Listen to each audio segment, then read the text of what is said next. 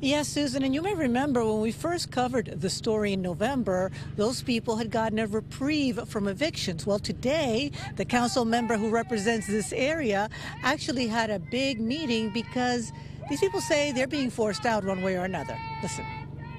We want to be here to defend all of you. That's why we're here. Redondo Beach Council member Todd Lowenstein meeting with people who live on boats at King Harbor's Marina. Many of them retirees and veterans on fixed incomes who have paid extra to live on their boats full time, many of them for a long time. And I've been down here since 1974. Never missed a slip payment. Many of them reached out to Fox 11 when Majestic KHM LLC became the new leaseholder of the marina and started serving them with eviction notices during the holidays.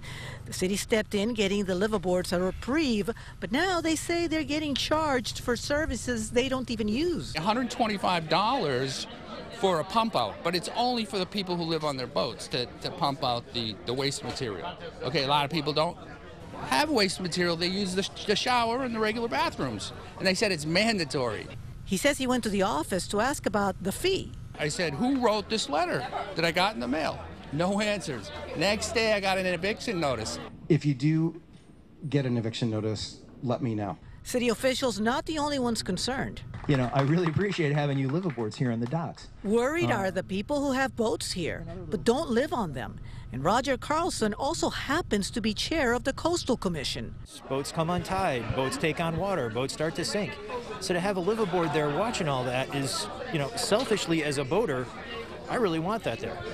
And then you get to know these guys, and they're great people. There's not a lot of affordable housing in this neighborhood, and you know, here's 60 spots of low-income housing that's getting threatened. And even though the city owns the property, KHM LLC has a lease for the next 11 years. That is, they have a lot of control over who they allow to live here and who they don't.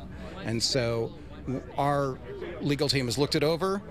Our rights are limited in terms of what we can do, but what we can do is advocate for the people, and we're very concerned that people are going to be left with nowhere to go. What are we going to do? Where are we going? What are they going to do? How are we going to, where are we going to live? I'm 80 years old. I wanted to die in my nest down here. I don't want to be looking for a place to stay after all these years. And at this point, no comment from KHM.